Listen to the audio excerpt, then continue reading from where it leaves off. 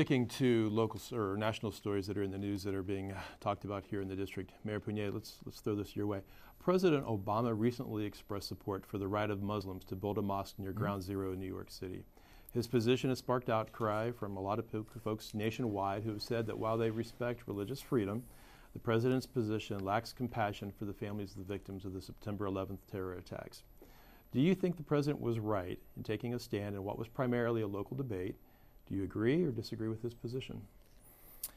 Important question at a very important time. And yes, the president should take a stand as the president.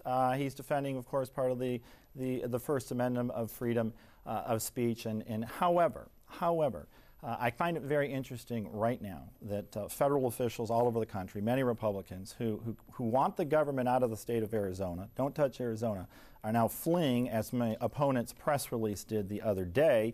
What is your view on a local land use issue in the city of New York? So you can't have it both ways. But I'm going to look at this as a local elected official, although not in New York City, in Palm Springs. We have projects to be coming before us all the time in the city of Palm Springs. Some difficult, some in the mountains, some in the foothills. You got to make decisions. When you're looking at a project, you have to look at the highest and best use of the land and make decisions from there. Projects like this would have mitigated negative declarations and environmental impact reports, which helps you make a decision. It is clear to me in reviewing that data, although I do not live in New York, if I were, that the hazards around this development would be too great. The traffic congestion, you can go on and on and on. So I would not support the building of this mosque at this time in the city of New York.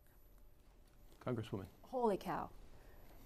If anybody was out of touch with the American people, it is what I just heard. He would vote against the mosque because of the traffic in New York? Boy, that is out of touch. Let me tell you the reason I'm against this mosque, and the reason it is so much more than traffic around the mosque. It is resonating with the American people. The American people, Mr. Mayor, are still hurting deeply over 9/11. Let me tell you, on 9/11, I was blocks from the Pentagon, and I remember very well when that airplane hit the Pentagon. I actually felt it hit the Pentagon. The families to this day are still suffering. There are children who don't have their parents. And you're worried about traffic?